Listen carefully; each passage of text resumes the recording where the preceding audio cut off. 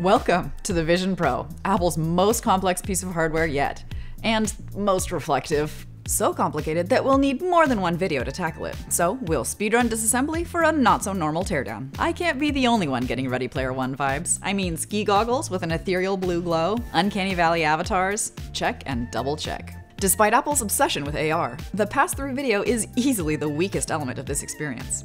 While spatial video and the immersive experiences are pretty darn cool, the real world is experienced through a slightly laggy 2010s webcam? And don't get me started on the external display's attempt at eyes. We'll get to that later. For now, the extremely specific customization of these headbands and light seal make this a single-player experience. But I'm not here to play games. It's time to dig in and tear down. First up, the power cord, which turns to unlock, and is, I believe, the only way to turn the headset off, unless you ask Siri. The cable disconnects at the other end, too, with the help of a SIM eject tool. The battery pack is 362 grams, and I'm thankful that's not on my face, even if it would even out the distribution a bit. The knit band is a pretty impressive piece of textile wizardry, and pops right off at the stems with this nice latch. Our custom-fit, hand-packed headsets come with face cushions in size W, light seals in 21W and 33W. The stems come off with just a bit more effort, and another jab with a SIM eject tool.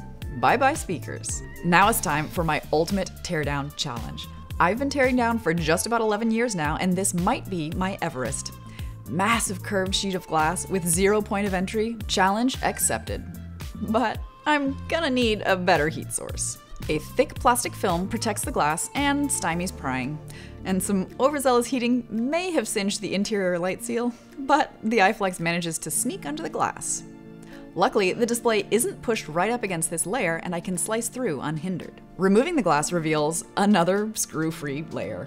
This one is slick black, and after sneaking under a camera cutout, I don't think it's the screen, because honestly, I would have broken it by now. Suction handle, some more prying, and for my reward, sure enough, yet another unlaminated layer over top the exterior screen. But hey, just for fun, does this thing still work? Yes, whoa, okay.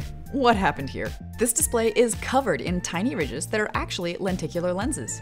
You may recognize lenticular lenses from postcards or novelty playing cards. The motion effect is achieved by weaving two images together. One side of the lens only displays image A, image B appears from the other side. This method can also be used to create a three-dimensional effect called stereoscopy.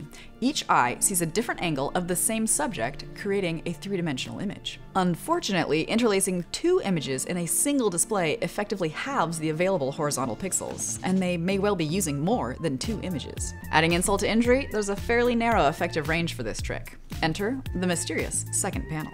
Turns out this little filter has a set of lenticular lenses and a brightness-enhancing film. The former appears to make the display's image a bit wider and less wonky, and the film ensures the 3D eyes are only visible from the ideal angle. Each layer helps improve the render, but they each knock down the brightness levels too. With that mystery solved, let's sleuth our way into this device. Turns out the lightly singed interior fabric is secured by plastic clips, albeit stubborn ones, so I can pry the edges and around each lens. Now we've got access to glorious screws. 4 T5 Torx screws start us off in our display and lens quest, and sure enough, the assembly is almost free. Tape, screws, bracket, cable, slide, tape, screw, bracket, and again, and one more time. Then it's as easy as sliding each lens assembly off the rail. Now, how about these displays? Lots of screws, just so many screws. Another bracket, more screws, and finally a bit of glue, and presto! A curiously convex/concave lens and an itty-bitty display. Where to go from here? It looks like greener pastures are hiding under the external display after all. Next time I pry one of these open, I'd love to try popping out the whole assembly. But for now, heat and prying at just the right angle let us peel up this ridged screen. Oh, and hello, more cables, which means more tape, more screws, more brackets, and wow, just so many tiny connectors. And then I get to do it all over again. Tape, screws, bracket, and just one connector. Okay, let's try these 3 screws and see what they loosen up. A camera array.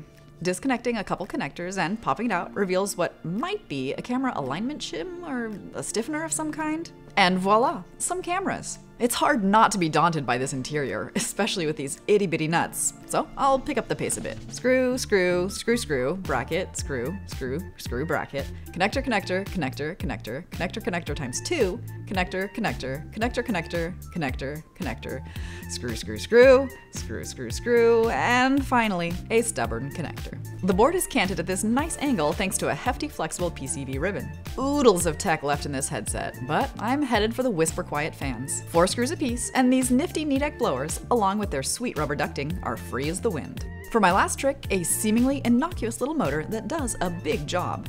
This little stepper motor turns a lead screw to park the lenses in the perfect spot for your eyeballs. Aside from magnetic part replacement and clever sim eject functions, not very much of this teardown was effortless. It was actually really effortful.